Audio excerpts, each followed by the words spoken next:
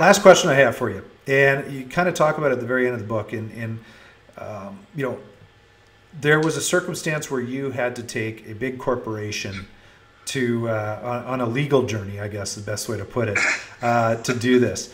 Um, Yeah. you know, lesson learned. What would you tell anyone if they go down that path of seeing that someone's actually, you know, breached their patent or whatever, or you know, is going down that legal path? What would you suggest to someone? Yeah, I sued in federal court, San Francisco federal court, a little toy company, uh, Legos. And, wow, what was I thinking? Yeah.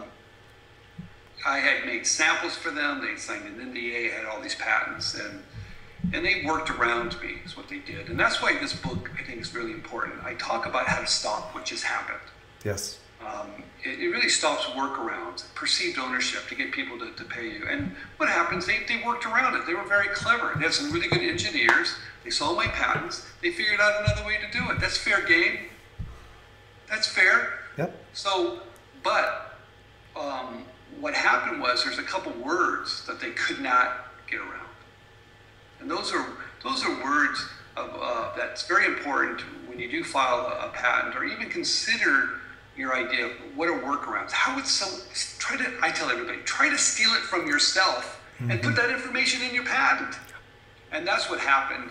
So sure enough, we went to federal court. We settled 2 weeks before it went to trial after 3 years. So here's the advice I give to anybody. It's very, very simple. Number one, really look at how much damage how is it really damaging you in terms of dollars?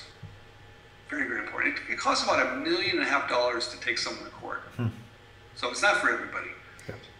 So how are they really damaging you? And if they are damaging you, you know, look at that option. Don't let it become a personal thing. It's very hard. It's going to become personal. But stop that. Do not do that. It's business. Try to work it out. Right? Try to get them the license. And most of the times when this happens, companies do license up. So, but in this case it didn't. It got personal. I got a little emotional. It came back to bite me in the end. I learned that. So don't do that. Protect yourself. Try to steal it from yourself. Use that information in your provisional patent application. Be calm. And another thing too, if that happens to you, you should probably congratulate yourself. Absolutely. Because you're selling a lot of product. Exactly. Yeah, it doesn't happen to everybody. So if someone's going to work around you, you're doing something right. That's excellent advice.